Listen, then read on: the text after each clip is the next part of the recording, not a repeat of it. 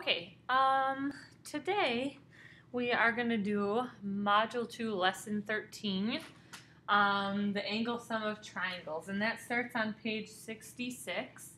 So the first concept development on here is just basically a reminder of something that we learned in 6th or 7th grade, and that is that the angle sum of any triangle, whether it looks like this or like this or like this, will be 180 degrees. So this right here, for example, you would write that angle 1 plus angle 2 plus angle 3 will equal 180 degrees every single time. So it doesn't matter what it looks like, 180 degrees is our angle sum for all triangles. Okay, we are going to get into some proof of this, and also we're going to get into using that proof and using our vocabulary to find other angle sums. So on the next page, page 67, that looks like this, we are going to start here. And this is a little intense in wrapping your brain around, so if you have to stop and re-watch or re-listen, feel free to do that at any time. Okay, so first and foremost, we have this diagram right here, and it starts off by asking us to name the three interior angles of ABC. So ABC is this triangle right here. The way we name an angle is like this. So if we're looking for this angle right here, we say angle ABC with the angle we're looking for in the middle. So B is the letter in the middle.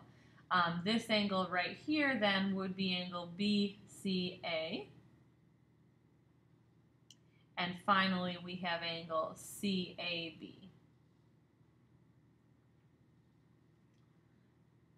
Right here. Okay, and those are our three interior angles of our triangle. Now, part B says name the straight angle, and I'm actually going to erase this right here real quick so that we can get a better look at our figure without all the markings on it. So the straight angle here is going to be angle BCD. And let's remind ourselves that a straight angle or a straight line is equal to 180 degrees total. Okay, to help us out here, we want to highlight some parallel lines. So AB right here, and I'm going to put some dotted lines, is parallel to CE. That's going to be important in our next part because it says what kinds of angles are ABC and ECD. So ABC is right here, and ECD is right here. And we learned with our vocabulary yesterday, if we have parallel lines, we can assume then that these two are equal because they are corresponding angles.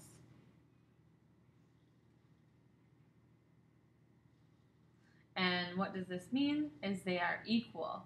Corresponding, don't forget, means they're in the same location and that they are equal. Okay, next, what kind of angles are BAC and ECA? So BAC would be right here, and ECA is right here. Now this is going the other way. If we use this as a transversal, oh, hold on, BAC, and ECA, I'm sorry, I put my line on the wrong side here.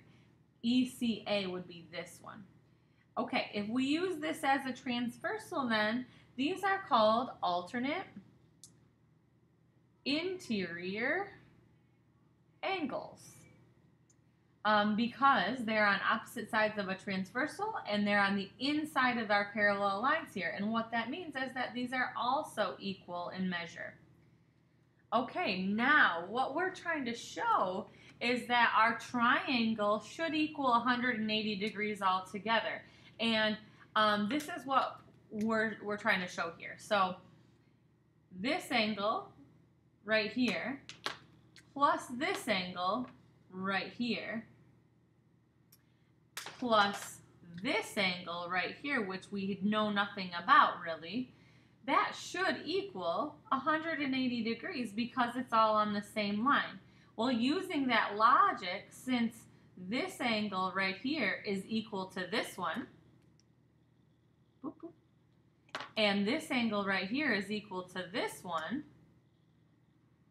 it follows that our triangle is also equal to 180 degrees.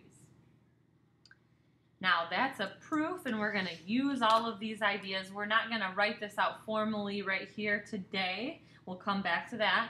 And we're going to use these ideas, though, to answer some questions that follow.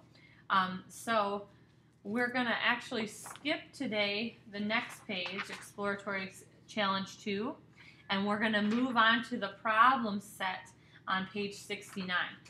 And I'm going to do one of them with you for the video, and then the homework will be to complete numbers 1 through 9. So we're going to do number 1 together, and then hopefully that will be enough information for you to complete the rest. Okay, so number 1, in the diagram below, AB is parallel to CD. We can see that. The measure of ABC is 28 degrees. That's right here. That's given. And the measure of EDC is 42 degrees. That's also given.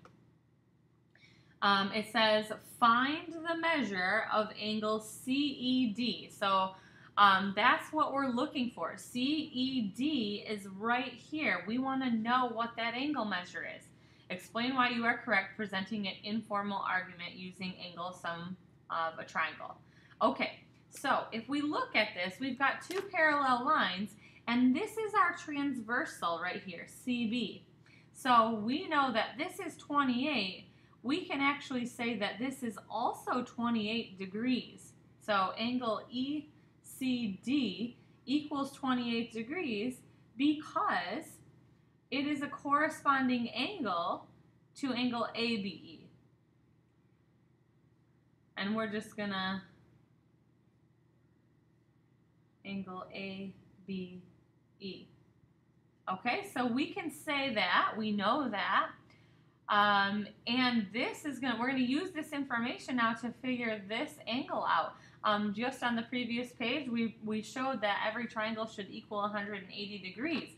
With that information, if this is 28 and this is 42, and the whole thing is 180, we can add our 28 plus our 42 to get 28 plus 42 is 70 degrees total there. And if the whole thing's 180, we can do 180 minus 70 degrees, and that should give us our angle measure that we're looking for. So 180 minus 70, sorry, I went over here, is 110 degrees. And that's our angle measure that goes right there because triangles equal 180 degrees. And that's pretty much it. Number 2 and 3 on the next page are similar to this, and then the rest of them have to do with triangle angle measure. If you have questions, please don't hesitate to come see me either before school or at lunch, and I will do my best to help you.